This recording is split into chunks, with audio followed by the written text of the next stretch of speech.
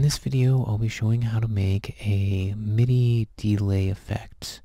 And what it's going to do is attempt to kind of emulate an audio delay, in that for every MIDI note we receive, we'll send out a succession of MIDI notes to another instrument, and each note can be changed via the velocity or the note pitch. So let's get started.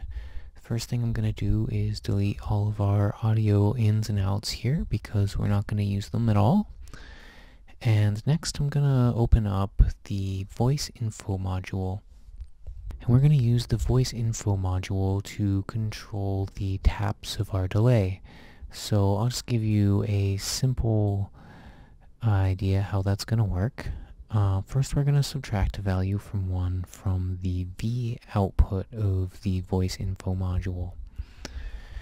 Next I'm going to use a mult plus module. We're going to multiply a knob by the values coming out of the voice info module, and then we're going to add this value to the note pitch.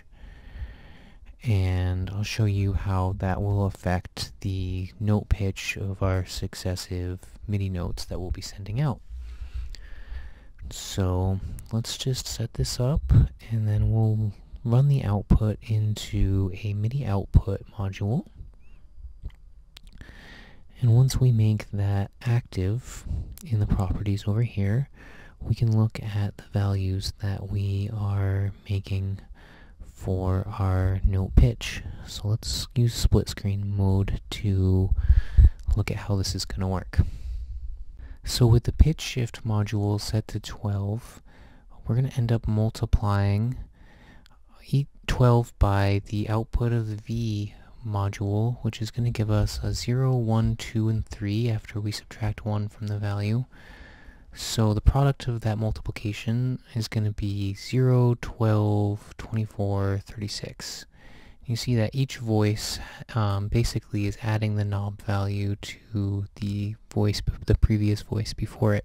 And we're going to take those values and add them to our note pitch, and that is going to shift our pitch up each time a new delay note is sent, a new delayed version of the note is sent. Alright, so now I'm going to use a power x to the y module to get a similar effect for our note velocity, where it will change either going up or down with each successive MIDI note. So we're going to raise this knob value here by the power that's determined by the V output of the voice module once again.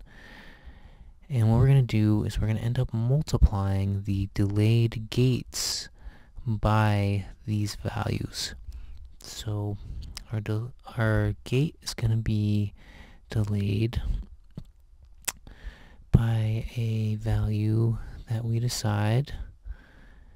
Let's actually create a knob using the create control command on the delay itself here. Alright, so we're going to multiply the delay time by this voice info module is output as well.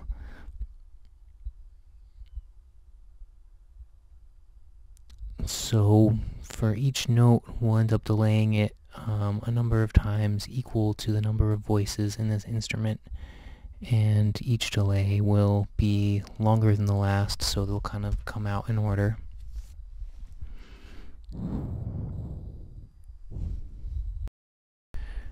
Alright, so now we can just multiply these values together. And finally, we're going to use a hold module to determine how long each MIDI note that we're sending out is held for.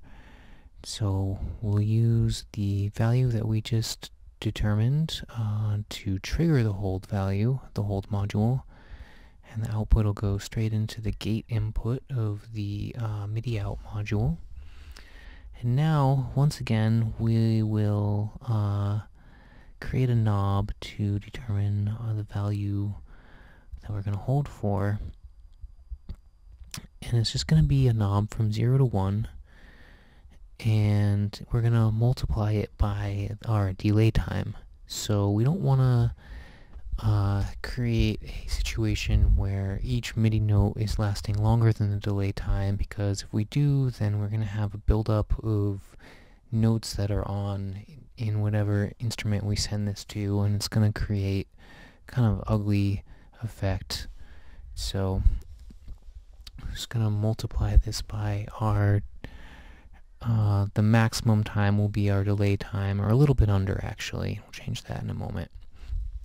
Alright, so now let's get ourselves a synthesizer to trigger some notes on. I'm going to use Steam Pipe, which is one of my favorite Reaktor ensembles. And we're going to run some audio to the outputs here, like so. Now we need to use, well, let's do some rearranging of the panel here first.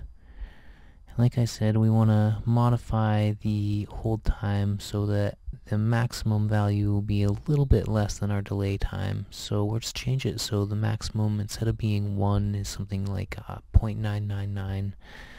And we want the minimum time to be above 0 as well, so we'll just change that to 0.001. Alright, so now let's connect this via MIDI to Steam Pipe. So select Steam Pipe, and in the properties, go to the Connect tab, and I'm going to change the MIDI channel incoming to 2, and that way the MIDI controller I'm using to trigger our MIDI Delay Effect is not also triggering Steam Pipe at the same time. And we can use our instrument to control Steam Pipe in this drop-down menu here. And let's just name our instrument something more useful, like MIDI. And we're just about ready to give it a try.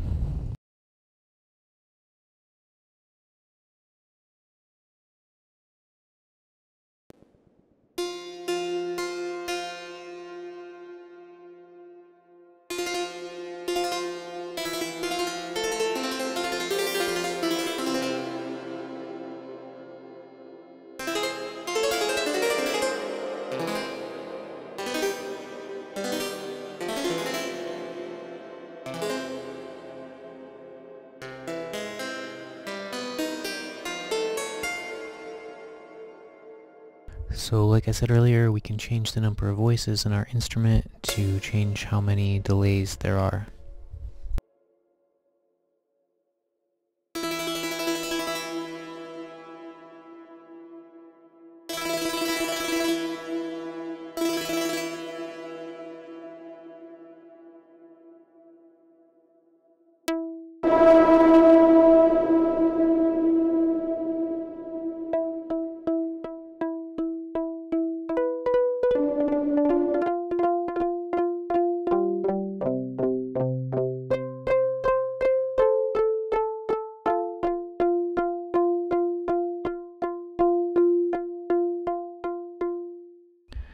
Alright, so one thing I forgot to mention as it was happening is I set the MIDI note and MIDI gate inputs that we use today to mono, and that's kind of key for this effect. So if you want to follow along, that's one thing to remember. Alright, so that's all we have time for today. I hope you guys enjoyed it.